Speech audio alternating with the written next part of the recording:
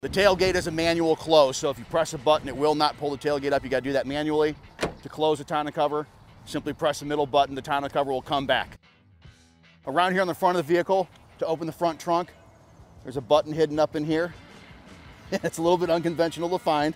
It's right there. When you reach up there, you'll hit that with the tip of your finger. It won't be a deal where you traditionally pull like that. You're going to reach in there and hit that with the tip of your finger. It'll open and close the front trunk. Now on the Cybertruck, there is an oddity here.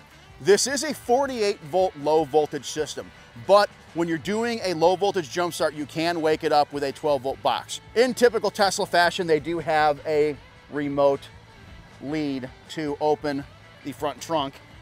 And right here by this reflector / marker light, there's a rubber plug up in this fender. You'll pull the rubber plug out and pull this wire out, and we have our positive and our negative lead.